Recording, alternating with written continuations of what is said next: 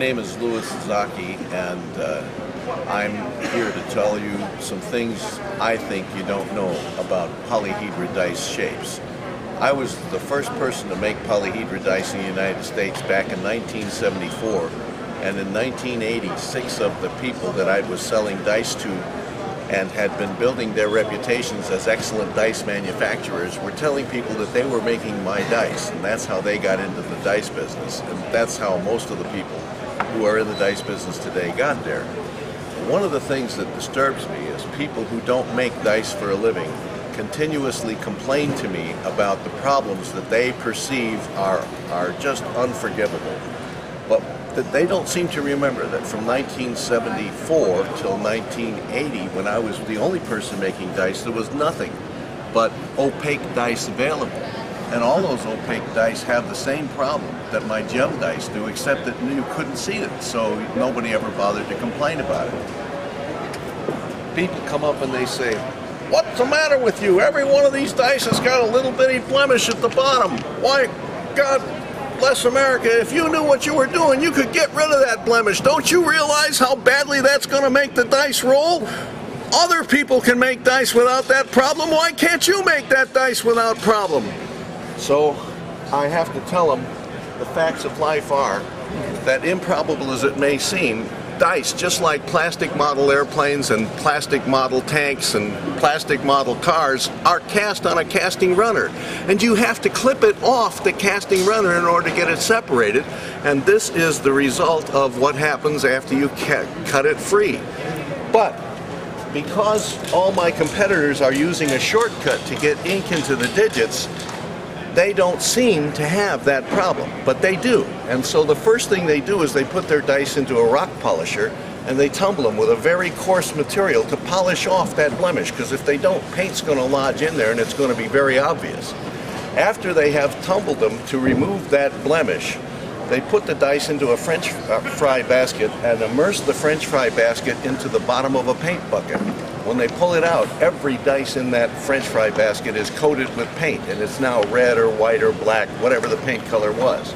After the dice have dried, they're put back into that same rock polisher and they're tumbled again, because you don't want all that paint. What you want is a contrasting color in the digit. And so the second tumbling removes all the unwanted paint from the outside of the dice.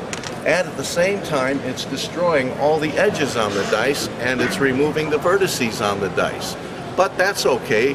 When the dice have finished tumbling that second time, they now have blemishes, scars, and unsightly scratches all over the surfaces, which nobody likes to look at. So then they put the dice back into a rock polisher, only this time the rock polisher's got a very fine medium, and it tries to polish the dice and bring them back to a more acceptable appearance. Now, as you look at this dice, you can see that it has lots of luster and fire. And if you went to any of my competitors' booths, you would notice that every one of them has a great big lamp shining down on their display to make the dice look as lustrous as mine.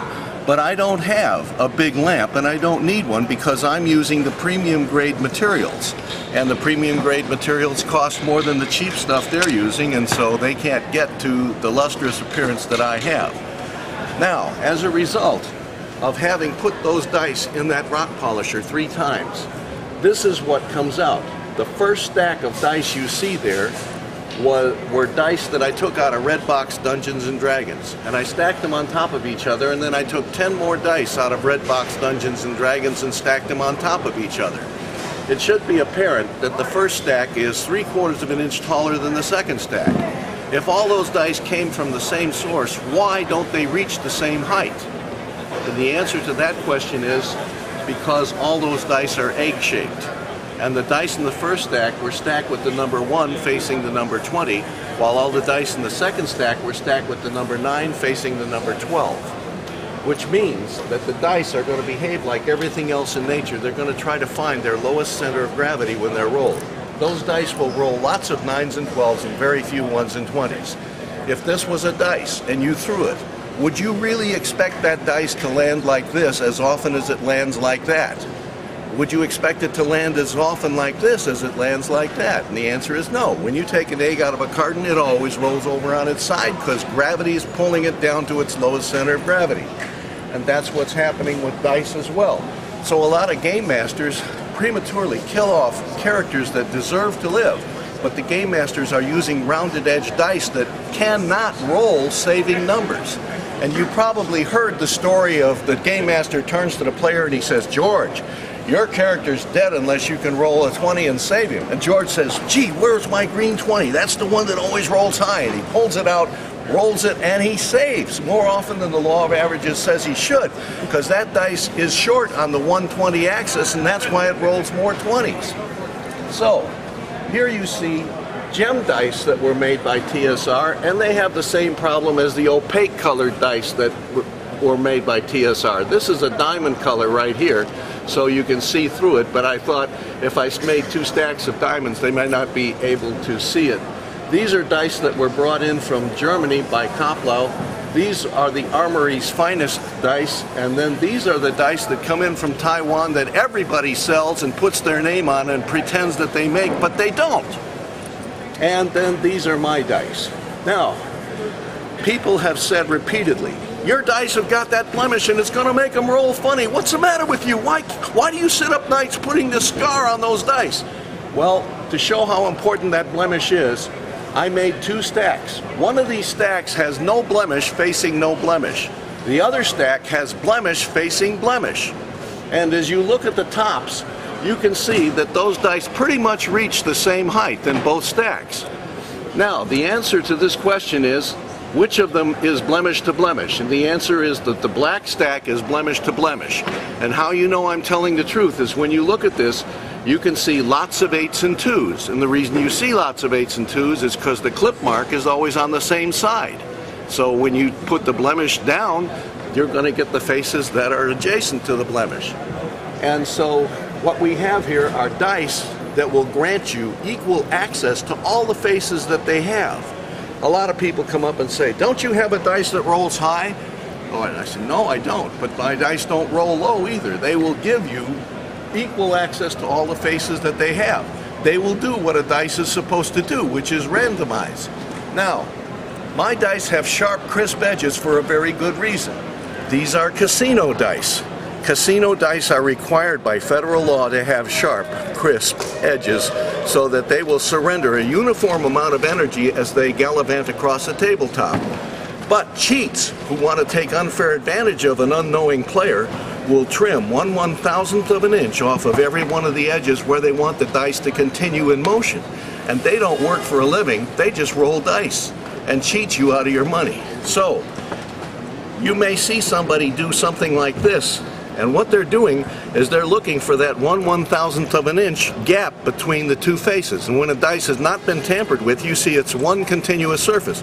But if somebody's been tampering with it, you'll see this little hairline crack between the 2 dice. And that shows you that that's one of the faces where the guy has trimmed a little bit off the dice. Now, 1/1000th of an inch is enough to allow this cheater to make huge profits pretending to gamble. Those dice are more than 1/1000th of an inch shy of being uniform.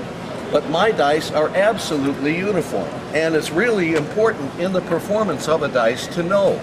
So when I show you these dice, I'm going to point out some features that you've probably all seen in your friends' collections, but you didn't pay attention. As you look at this 20, do you see that the hook on the 2 is missing, and the bottom is missing on the 20, and there's 2 breaks in the 0? That's because this dice got polished on this side so often that it lost that. Then the next dice to it has no hook, but it's got its bottom, and the 0 is pretty good. That means that this edge right here is sharper than this edge over here. So the radii of every one of the edges is unique to every single one of the dice. Furthermore, each dice has a different space available as the surface on which the dice is going to rest when it stops moving. Look at the third dice over here and you'll see a perfect 2 and a perfect 0. And what that proves is that the mistakes you see on the first 2 dice you looked at is not something that the mold did wrong. Because if the mold couldn't complete the 2 that would repeat on every single dice that came out of that tool. But you see a perfect 2, a perfect 0, and you also see a line under the 20 and a line under the 11. What people who don't make dice don't know is that there was a line under every single one of these numbers before the dice went into the rock tumbler. And the unskilled worker is told to leave them rolling around in that tumbler until he can stick his hand in and pull out samples that have no lines under them. And that meant that this dice, which didn't need any more polishing, continued to get it anyway. And that's what made this dice a misshapen piece. And if you were here in person and you could look, you would see that this dice is physically smaller than this dice on the end. Now, I need the assistance of a pretty stranger, and you look pretty strange to me, so why don't you come over here and demonstrate something else for the camera. I have here 2 dice that were made by that process. You can see that the flag is missing off the top of the 5, and there are other problems, but I'm not going to point every one of these out. What I want you to do is to put the triangle on the bottom dice in exactly alignment with the triangle on the top dice, okay? And hold them in your hand up at eye level. Any particular side? At eye level. No, it doesn't matter, because you're going to see the same problem all over the dice. No, hold it up at eye level where you can see what you're doing. Now, turn towards the camera. Do you see a gap between the top die and the bottom die? Or do those edges all meet? No, they don't. They don't meet. Does the dice on top feel a little bit unstable? Very little, but I do feel it. Yeah, okay. What happens is as these dice get tumbled, the edges get destroyed and the vertices are destroyed, and it leaves the faces with a surface like the belly on a pregnant woman. And so they can't meet, and it causes the dice to continue in motion. I have just reached into the bin over there and pulled out 2 of my rejects. This is my garbage. I want you to do the same thing with my garbage dice that you just did with these dice from Taiwan. And when you put those edges together, do they meet? Yes, sir. Okay. Do the dice feel like they want to tumble apart or unstable? There's solid contact, right? Yes, sir. Okay, now if you'll hand it back to me and bring the camera over here, what I'm going to do is roll all 4 of these dice with one hand at the same time. And when I release the dice, they will all have a uniform amount of energy, and you will see the round edge dice continue in motion while my dice, the red ones, stop. Because the edges are going to do what the edges are supposed to do. They're going to give me a random outcome. Did you see how the orange ones continued to move? All right. Now I have a lot of people come over here and they don't know what they're talking about, and they say, oh, I like them rounded edge dice. It takes them a long time to stop. That makes it really interesting. But it's not supposed to be that way. That's why casinos have sharp edges on their dice, to give you random outcomes. But these dice roll killer numbers, and the guy who owns them says to himself one day, you know, it's a long time since I've seen a 20. And then he thinks, oh, it's probably just my imagination. And so if he's a game master, he's prematurely killing off characters that deserve to live. But they can't, because his dice can't roll saving numbers. Now, I'm not the only one that has been receiving complaints about blemishes on the dice. The Armory had the same problem. People would come up to them and they'd say, look at that! Look at that clip mark! God, that's awful! Why, that's gonna make this dice roll terrible! What's the matter with you guys? If you knew anything about making dice, you'd spend some money and build a decent tool! Gee whiz, you ought to get off your duff and stop being profiteers and exploiting us with these faulty dice! And so they spent $65,000 to make this tool, which generates a dice that has no clip mark on it. Those dice look horrible. What happened? Well, but it has no clip mark. Now, as you look closer at this dice, can you see a circle inside the 0? Yeah, that's called the gate. And what happens is that's where the plastic is forced into the mold cavity at 2,000 pounds per square inch. When that cavity is full of hot molten plastic with that tremendous pressure behind it, there's no room left to squirt in any more plastic. And that's the signal for the gate to close. Now the gate closes, but these dice have to cool, because if you open up that mold tool right now, out flows something that looks like lumpy gravy. And if you wait maybe 10 seconds and you open it up, out comes Jell-O. all right? So you have to wait for that to cool. Do you remember from basic science the teachers taught you heat expands and cold Contracts. You got it. So what's going to happen is, since this gate is closed, you can't squirt any more plastic in there, and that plastic cools, and as it cools, it shrinks, and that's called heat shrink in the molding business, all right? And they're not deliberately trying to screw this piece up. It's just that with today's technology, nobody knows how to beat that heat sink problem. Now, I've had a number of people say to me, you know, well, are your dice as good as casino dice? No dice are as good as casino dice, because these are not molded. They're machined to 1/5000th of an inch tolerance to be used for gambling purposes. And most people who make casino dice require that the dice be machined to 1/10,000th of an inch to beat the federal requirement by twice. So their personal standard is even higher. Now, to make it more simple and easier to understand, if I had 5,000 of these dice that were machined right on the money, stacked up, and next to them I had 5,000 dice that were stacked, but they were 1/5000th of an inch off, that stack would be either 1 inch shorter or 1 inch taller than the other stack. You look over here, and I've only got 10 dice, not 5,000. I've only got 10 dice, and they don't reach the same height. So you can see that what's going on is, when you buy these other dice, you get dice that don't do the job they're supposed to do, which is grant you equal access to all the digits that are on them. Now, there's a fellow named Frederick Meyer who came to me with these 3 dice, and he said, I bought all 3 of them at GenCon on the same day, and I used them equally for 6 months of gaming. After 6 months, I felt the dice I got from TSR were unreliable, and I put them on the windowsill and continued to use your dice for the next 2 years. You can see that even after 2 years, my dice look better than the TSR dice look after only 6 months of use.